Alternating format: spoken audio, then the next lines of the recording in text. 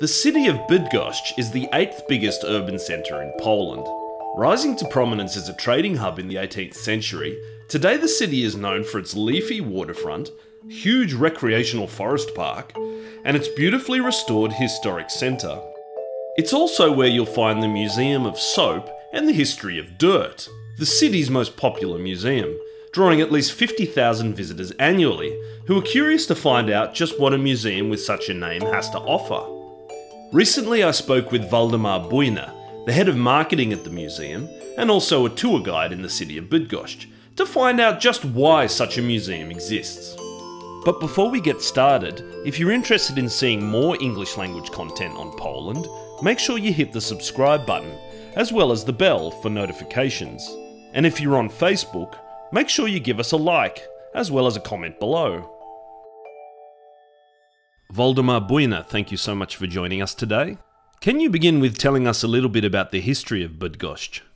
First sign of settlement is something like 10,000 years ago. The city rights Bydgoszcz get in the 14th century by the Casimir the Great. And since then, Bydgoszcz just started growing. Maybe that was not the biggest growth, because the biggest growth will be in the Industrial Revolution in the 18th and 19th, 20th century.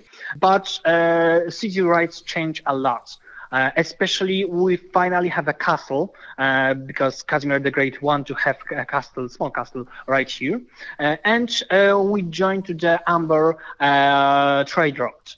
So yes, Bydgoszcz have a lot of traders. In the past, rivers was the main roads to transport things. That was the most easy and cheap way to do this. So we want to connect Bydgoszcz to the West Europe. Bydgoszcz in those times was under the rule of Prussian, so they decide to create water canal. They just start to dig at almost 25 kilometers of the water canal and connect West Europe to Bydgoszcz. The Bydgoszcz Canal was completed in 1775. For the first time in history, the Vistula, the main river in Poland, was connected to the Oder river system via the Brda and the Noteć. This opened up trade with other Prussian centres like modern-day Wrocław and the capital Berlin, as well as allowing goods to travel further east in Europe. From this point onwards, Bydgoszcz began to develop very quickly.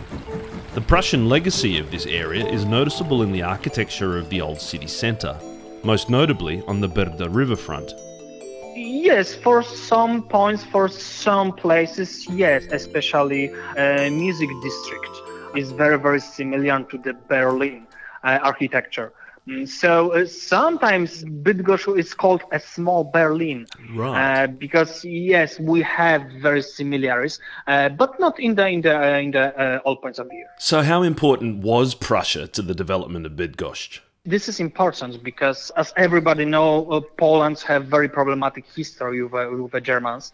But for Bydgoszcz, that was one of the most important period of time, because they want to invest here. They know that this is great city because it is very close to the different countries. Bydgoszcz was almost on the borders, so that's a great place. So to trade with other countries. That's why they want to invest here. And that's why we have a top 10 cities, if you think about biggest cities in Poland. In the second half of the 18th century, heavy industry began to creep into the city's landscape. Encouraged by the establishment of a railway junction, a range of commodities and industrial materials soared into production. Wheat, metal, wood, machinery parts, and soap. We know when first factory was built right here, that was in second half of 18th century. Mr. Gam and his family create a factory of soap, and they just sell soap to almost all Europe. In the 19th, 20th century, we have even 5 factories of soap in the one moment. So that was a huge development of the soap. So there's obviously a strong soap legacy in Bydgoszcz, but whose idea was it to actually start the museum? We have two owners. We have Mrs. Daria and Mr. Adam. And Mrs. Daria just works in the tourism even today. And Adam is a businessman.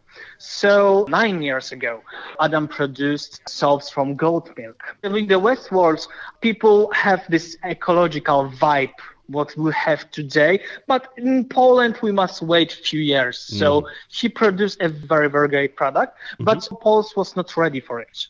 And they meet together and they think, oh, maybe we do something different. And they think, oh, wait a second, maybe Museum of Soap. A museum about soap and hygiene sounds like a novel idea, and I'm sure most people listening to this video have never been to such a museum. But for the general public, the topic of hygiene and soap production may sound a little dry, ironically speaking. But Waldemar and his colleagues are well aware of the fact that history, regardless of the topic, has to be made fun in order to be taught. When I was young and I was going to the museum was boring. Tour guides also was boring. They just have a lot of knowledge and it is great, but they didn't know how to interest people. And we know how to interest the people. We have 2 steps in our program. When you visit our museum, first you make your own soap on the workshop, and this is your souvenir and the ticket price.